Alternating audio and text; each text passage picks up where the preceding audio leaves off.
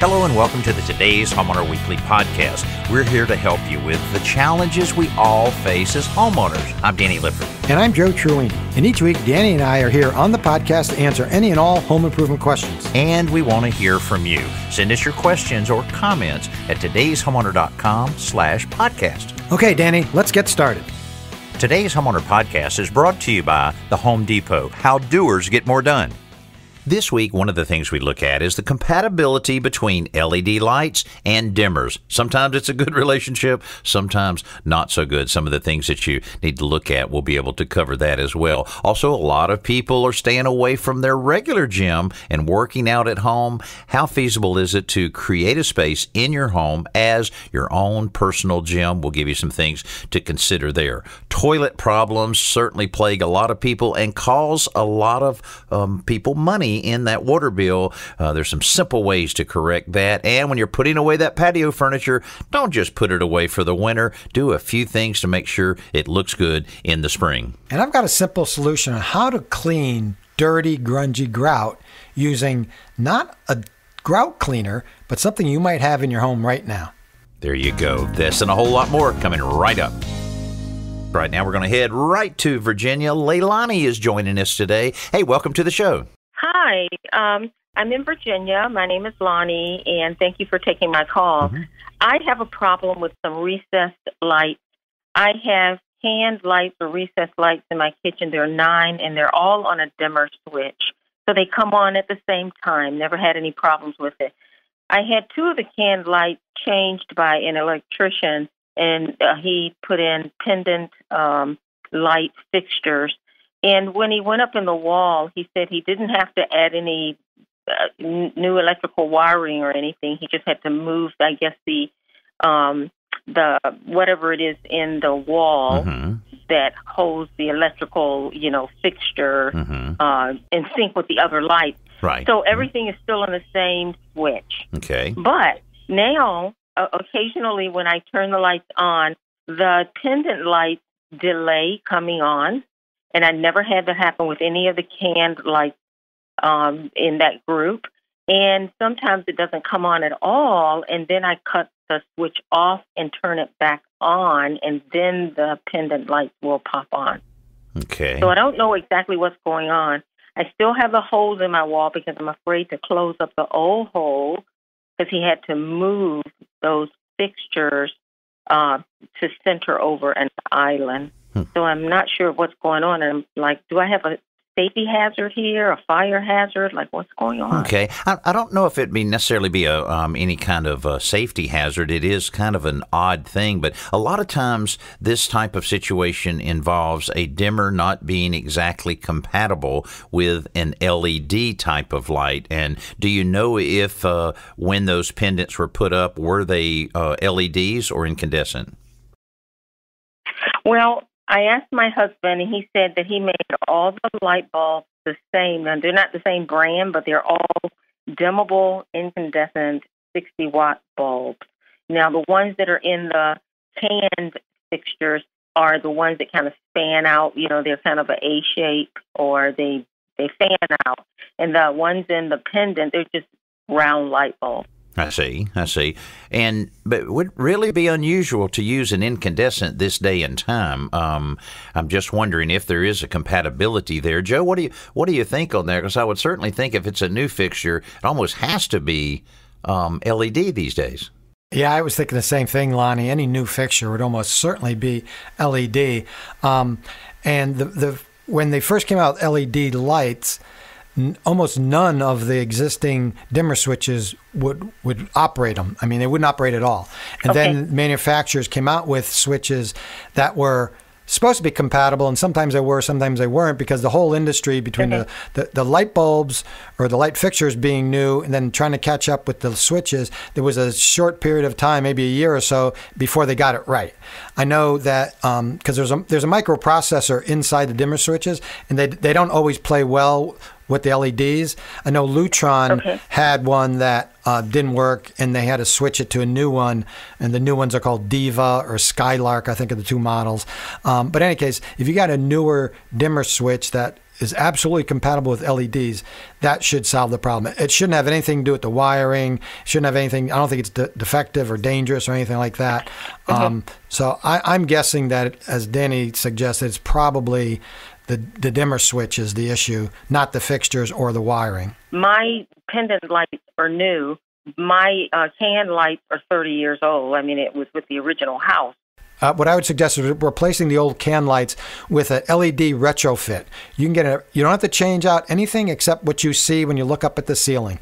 You just pull out what's there. The old can stays in place. The wiring stays in place. And you can ask the electrician to bring you the LED retrofit kits, and you just screw it in. You just screw it in just like a light bulb, and it snaps in place, and it'll look like it'll probably look very similar to what you have now, but it'll be an LED. And now you have all LED with the right dimmer switch. Everything will be compatible, and I suspect this issue will disappear.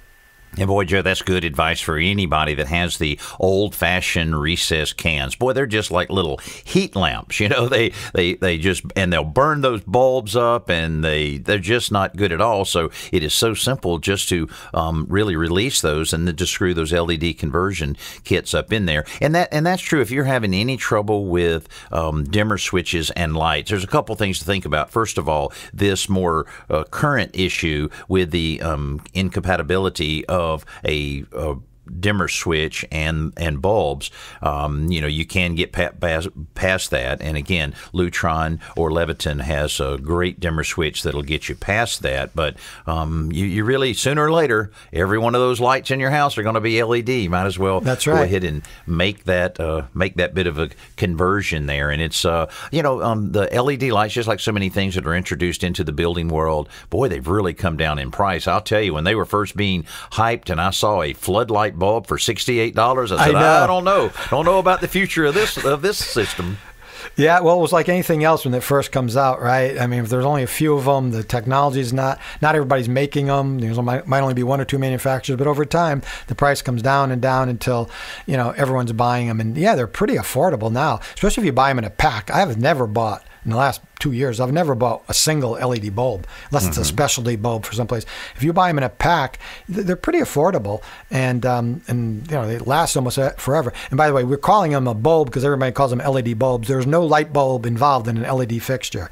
It's a light emitting diode. That's what it stands for. And this is why they can make them so small, because there is no bulb. It's just this little tiny thing that lights up, and it produces an amazing amount of really bright, white, clean light. But, if you have a large room and you may have 6, 8, 10 recessed lights, and over the years, you've replaced this one with this and this one with this, and you look up there, and it's just a hodgepodge of different color temperatures and so forth. Yep. Let me tell you, I had that in my office, and it drove me crazy. So I took every one of them out, and I put these new LED lights in there, and I saved the other bulbs to use here and there and other fixtures. And everybody that walks into my office is like, whoa, wow, it's just it's just a feel-good light. It's really, it's bright enough, but it's pleasant enough. So a great way to go and well worth a modest investment. Harriet in Massachusetts asks, I was putting away our aluminum patio furniture for the winter and noticed that the table and chairs are badly faded and they look very dull and chalky. What can I do to make them look cleaner and newer when I break them out in the spring? Should I have them stripped and repainted? By the way, the furniture set wasn't cheap and it's only 3 years old. Please help. Okay, so we know exactly what they're talking about, the chalky and oxidation and everything that takes place like that. And but I'll tell you what, the aluminum furniture like that, I have some down at my beach place, and I'm telling you, a can of spray paint goes a long way. Now, you have to clean it well. Right. Let me rephrase that. A can of spray paint can go a long way to improve the look of furniture. Right. It can also go a long way if there's a slight wind. Uh-oh. What else did you paint? The adjacent sliding glass door. Oh, no. Well, it's glass. It's easy to clean, though it's like 12 by 15. So what Danny's suggesting is bring the furniture to your neighbor's house and spray paint it. Be careful of the wind. But I'll tell you what, that we actually use, they have a spray paint now that is a hammered finish. Yes. And I don't know how it does it, but it creates almost a texture, which most of the cast aluminum type furniture has. And and then all of the different colors, the bronze and the different things like that. I tell you, right now, before you really get into the thick of winter, you'll be really glad if you took the time to do that. Now, I took a sponge sander and sanded all of my surfaces down. Of course, it creates a tremendous amount of dust that you need to get off with a tack rag and clean it off really, really well. Matter of fact, after I did all of my sanding, I actually took a water hose and just watered it and just blew all of that dust off. Yeah, that's a good idea. Allowed it to dry. And then, of course, with any kind of spray paint, you don't want to, get it too heavy. Real light coats, and just take your time. Make sure you've got some good light on it and everything. But Joe, I think Harriet should go ahead and do that. I don't think they have to strip the actual paint off. Just make sure any of the flaking and any of the powder and the chalkiness is off of it. But especially she's talking about it being only 3 years old. She could paint that, allow it to dry well, store it, and then when she breaks it out in the spring, it'll look awesome. Yeah, exactly. Especially since she doesn't say that the paint is badly chipping or blistering off. She simply says that it's faded and chalky, so that absolutely can clean it. In fact, there's another product she could try if she doesn't even want to paint it first. You might want to try this first, because it often will do a really nice job of cleaning up aluminum that's been badly weathered. It's simply called All New, AL-NEW,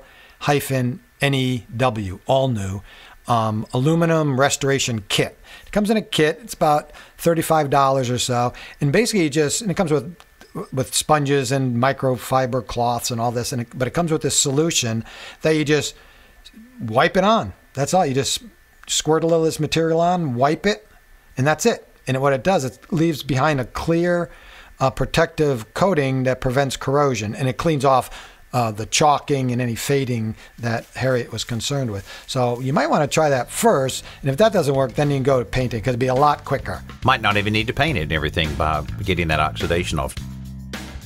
Time for our Best New Product segment, brought to you by the Home Depot, how doers get more done. Now, if you're looking for ways to make life easier, this may be the toy for you. This cellular shade motorization kit from Home Decorators Collection converts manual shades to motorized shades with just a few simple steps. The motor is powered by an integrated 4-volt lithium-ion battery, which controls the shades up to a year before it needs to be recharged with the wall adapter. Now, you can communicate with the motor module with Bluetooth technology using the smartphone app, the remote control, or with the press of a button on the electronic end cap. The remote will control up to 6 motorized shades independently or simultaneously, and the app will allow you to program the shades to automatically move to custom positions based on schedules you create. Now, for more information on this pretty unique shade motorization kit, check it out at HomeDepot.com.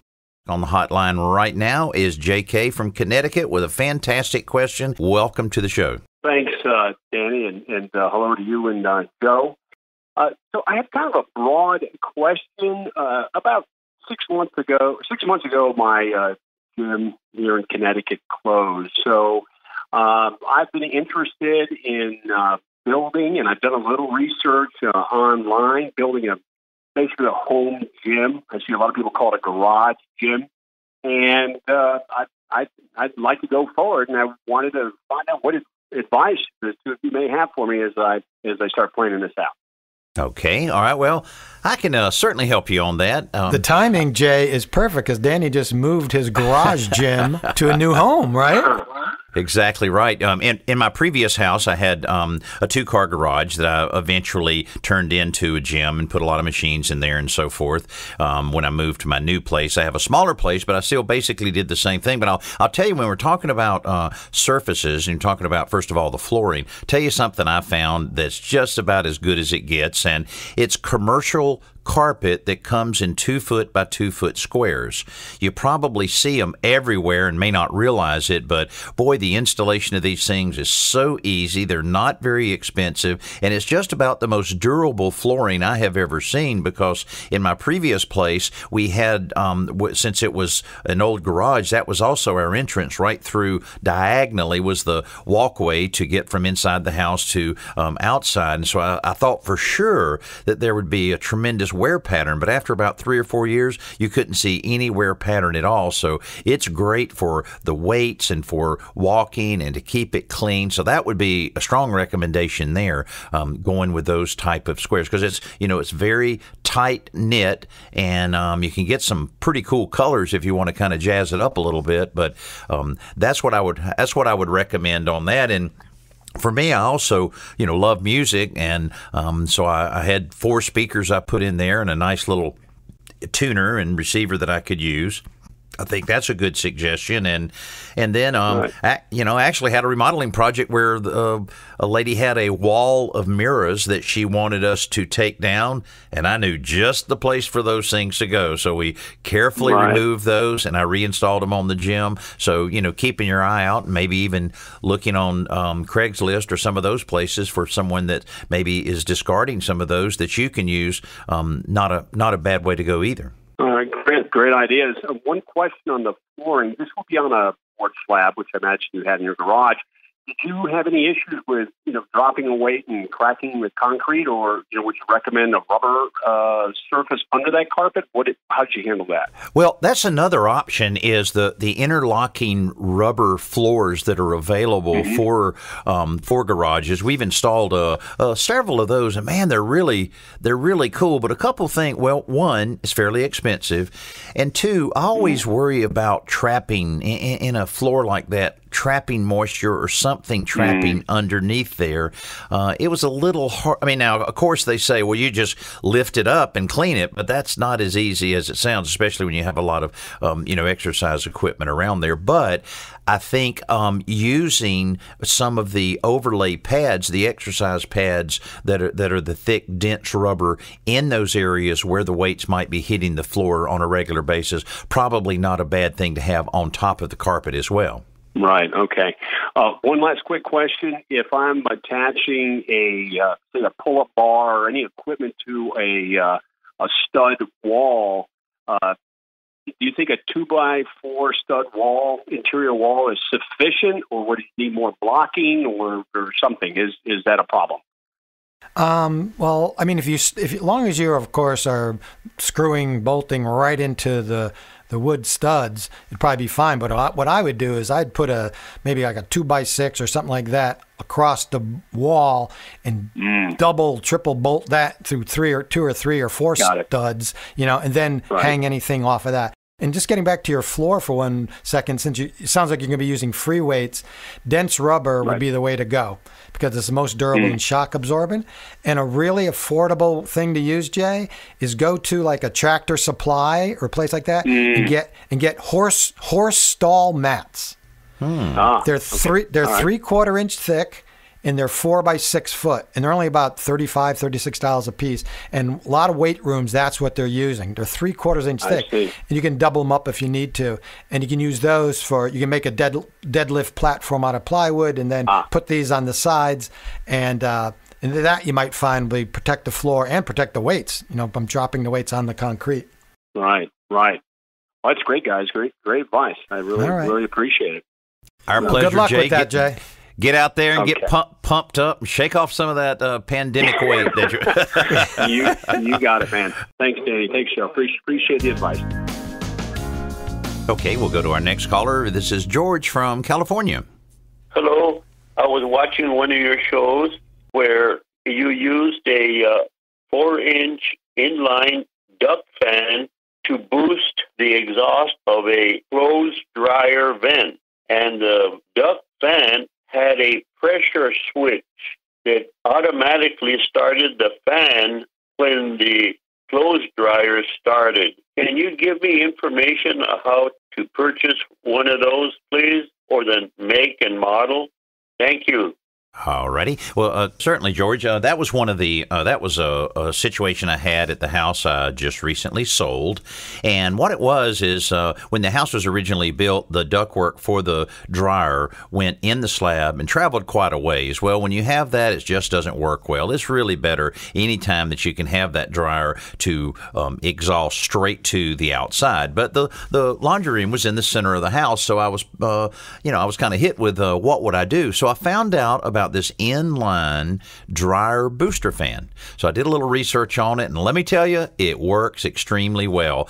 Basically, which is not usually done, where you vent your dryer vertically, especially going through a run that goes through a large attic. So I'm talking about a 20-something foot run with this 4-inch dryer vent. Well, if it didn't have the booster fan in the middle of it, it would never work. The lint would just fall right back down. I would have all kinds of problems. So I installed this cautiously to make sure that it works. And basically, when the dryer turns on and starts exhausting the air, it automatically comes on, has a relay to boost it. Let me tell you, it was taking me about an hour and a half to dry a load of clothes. This knocked it down to 42 minutes. It is just an amazing thing. You can see this video if you go to todayshomeowner.com and put in inline dryer booster fan or dryer booster fan. You'll be able to see exactly what it is, how it's installed, and how simple it is in order to really boost that. You're talking about saving a lot of money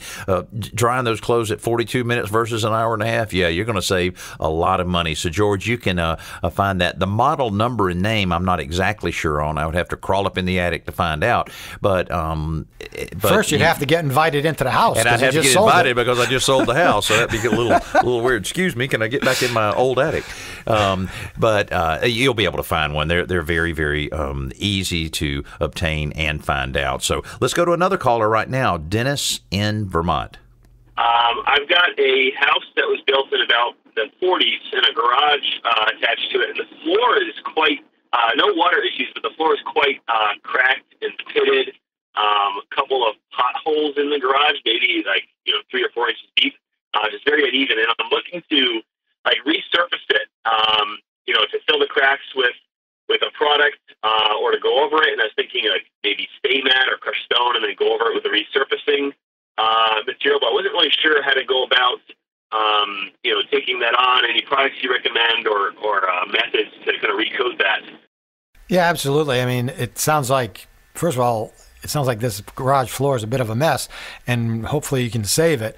But a resurfacer is the way to go. But first, you're going to have to fill all the cracks and the holes.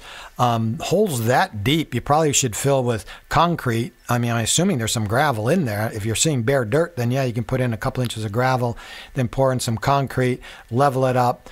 And then for smaller holes and pitting and wider cracks, you can take the resurfacing product and mix it a little thicker than recommended and use that as a patching compound. And then once everything's dry and clean, then you can go over the entire floor with a resurfacer. And we often recommend Recap, R-E-C-A-P, from Quikrete.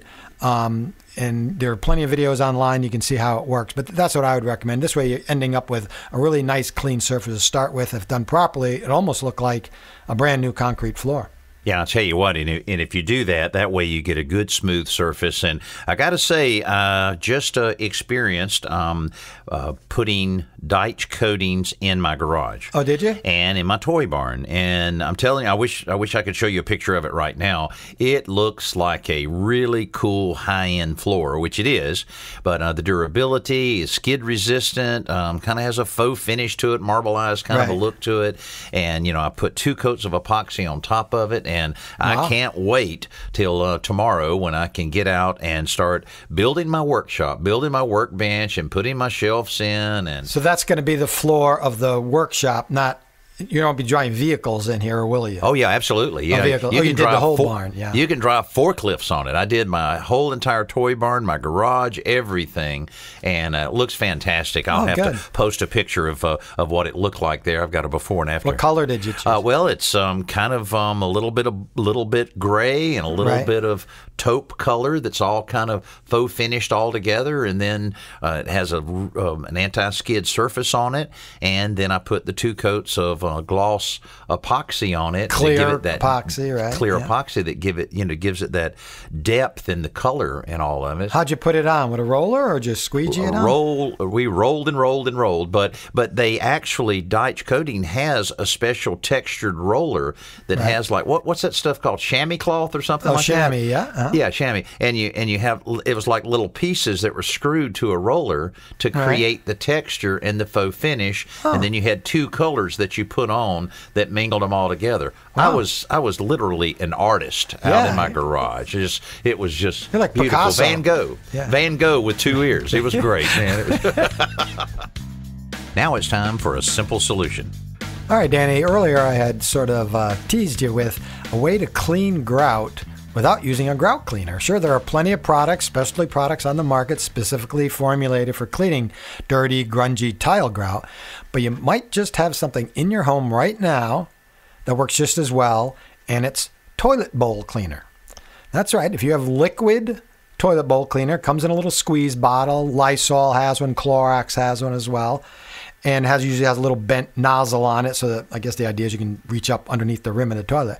But it has an excellent cleaning properties. It usually has some kind of bleach in it, and all you have to do is just squirt a bead of liquid toilet bowl cleaner along the grout joint, wait 2 or 3 minutes, and wipe it off with a scouring sponge. That's it. Man. And if you do that regularly, now depending on how many people live in a house and how busy that room is, but even in a busy bathroom, if you did that once every 2 months, you probably wouldn't even need to do it that often. You'd keep it clean and it wouldn't get so badly stained. But try that if you have some toilet bowl cleaner at home and you have some dirty grout.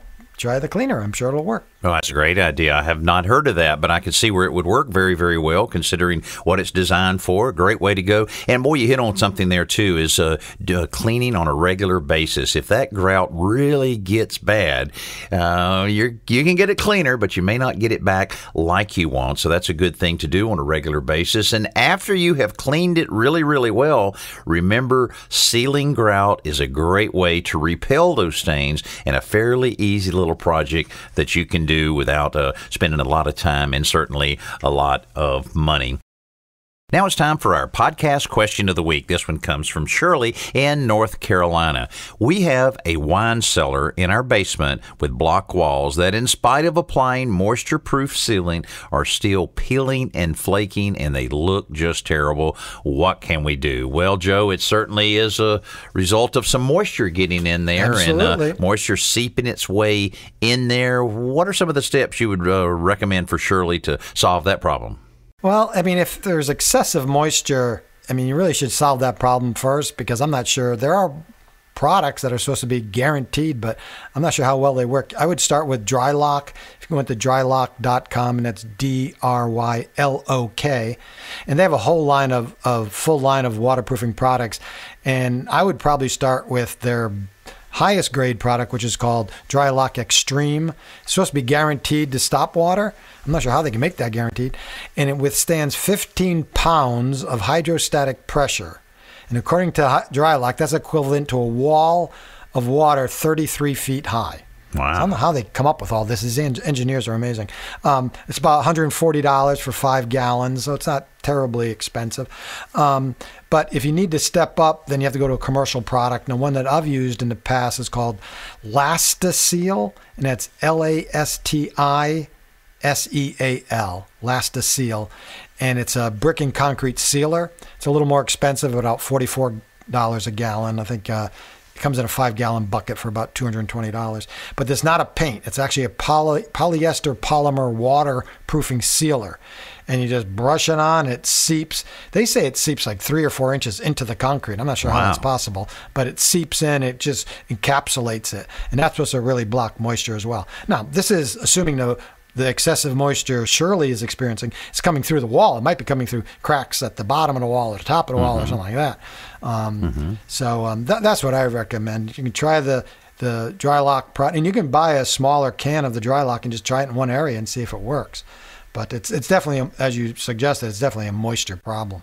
And real important to get that surface ready, though, because you probably have some efflorescence on it. You probably have some chalky powder on that surface of the concrete or concrete block, whatever you have. So scrape as much of it as you can off, and then grab the TSP, trisodium phosphate, mix it properly, and use the proper precautions in using it, and then clean that wall really, really well, scraping as much as you can. Then maybe put a fan on it for maybe a full day and let it dry out as much as you can before you apply any of the waterproofing. But without a doubt, that'll improve it drastically. And Shirley, thank you so much for that email. And you can send us one anytime and possibly be our question of the week here on the Today's Homeowner podcast by sending it to todayshomeowner.com/podcast. Hey, thanks so much for listening to our podcast each week. You know, it's so gratifying to see our downloads going up every single week, and has for ever since we relaunched the